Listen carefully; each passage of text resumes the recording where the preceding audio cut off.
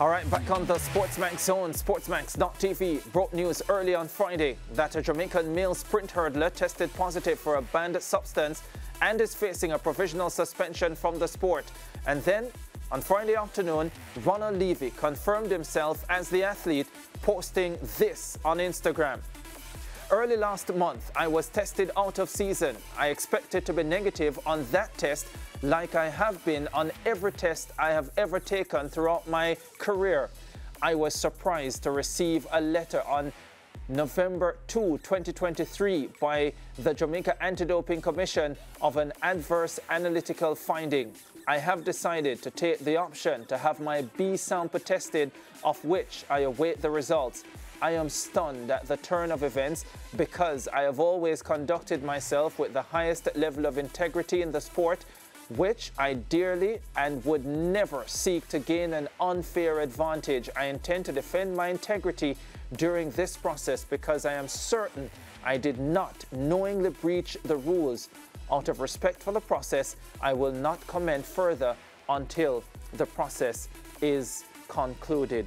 Ronald Levy posting that earlier on Friday after news broke that he had tested positive for a banned substance, Lance and Ryan. Just to put some context to this conversation before I bring you guys in, and for those who don't know Ronald Levy, this is a young man that won the 2018 Commonwealth Games title. He won a bronze medal at the Olympic Games in the 110 hurdles in Tokyo, held in 2021, Tokyo 2020. He has won 3 national titles in the 110-meter hurdles.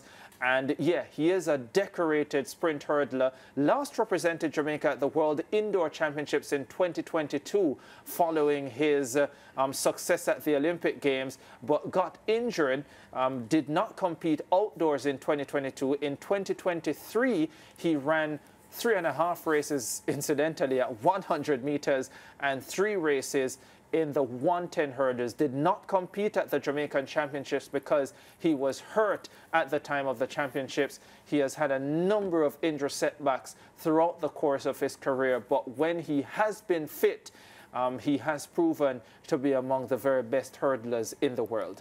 Yeah, what I took from that is, one, the use of the word knowingly. In his post, saying that, you know, he can defend his integrity, Ricardo and Lance, because he knows to the best of his knowledge that he did not take any substance knowingly. And for me, it just brings back memories of other cases where, you know, athletes take, let's just say, medication for cold and cough. And these are just examples from previous cases that would have cropped up from my time covering the sport.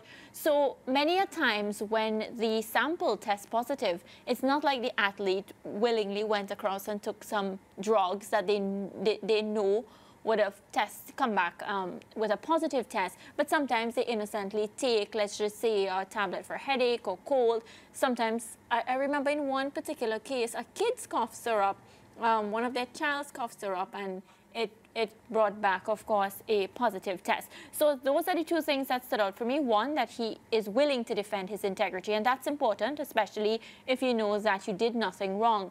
And the use of the word knowingly.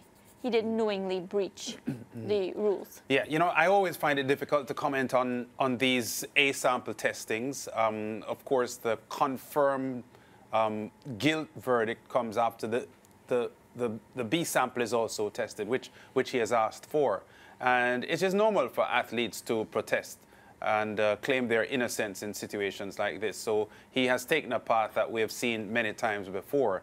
I am not going to sit here on the SportsMax Zone and judge Ronald Levy. I don't know him personally, but I also know that there are times that athletes get into trouble unknowingly.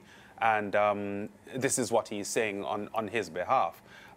Based on the category of the drug that the adverse analytical finding has come up positive for, it is a drug that would cause him, if the process goes through to find him guilty, a lengthy ban, probably 4 years. And he's now 31 years old.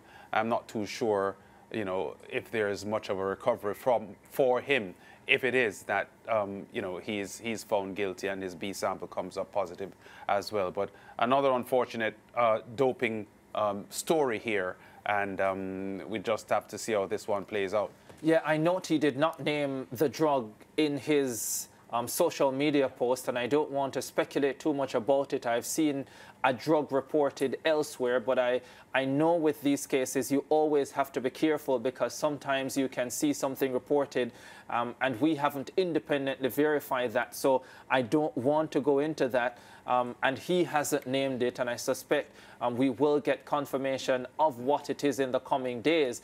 And I understand where Mariah is going with the use of the word knowingly, and I believe Ronald Levy when he says he did not knowingly, but ultimately the case, he's going to have to prove that.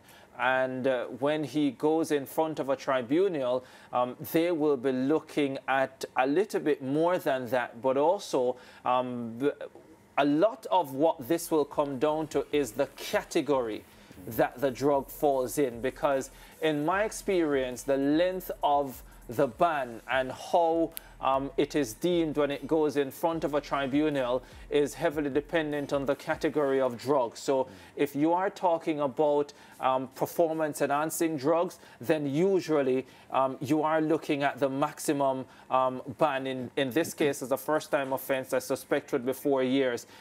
If it is a masking agent, then similar situation. When you get down now to stimulants, then that's where you start to see a lot of the reductions. And if you're talking about a drug that falls under the category of going against the spirit of the sport, then quite often as well you can see significant reductions if that is the type of drug. So we'll just have to wait and see what the drug is and what category it falls in.